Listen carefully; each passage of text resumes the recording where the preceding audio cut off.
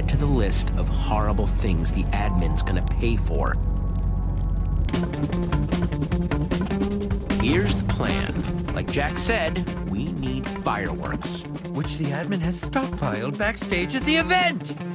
Wait, isn't Stella in charge of fireworks for this thing? Perfect. We never get backstage without Fireworks Guild uniforms, so we find Stella and she shows us where they are. I'll grab them. We suit up and boom, backstage passes. Once we're there, we swipe some fireworks. Wait, what am I doing? We wait until the big fireworks finale. The what? It's Romeo. I promise you, there will be a huge fireworks finale. Petra and Jack will wait in the order hall. The second those fireworks go off, I go there.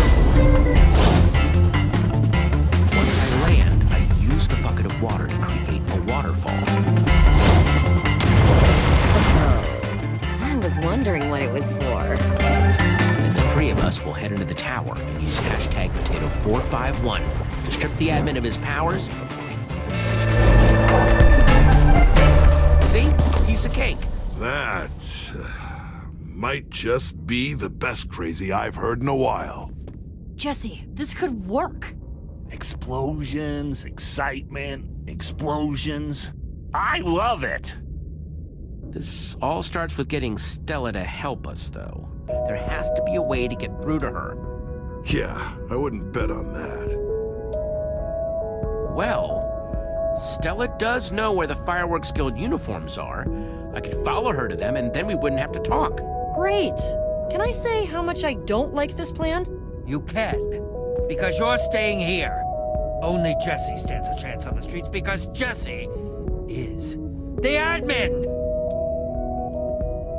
You don't exactly look like the you we saw earlier. You'll have to change.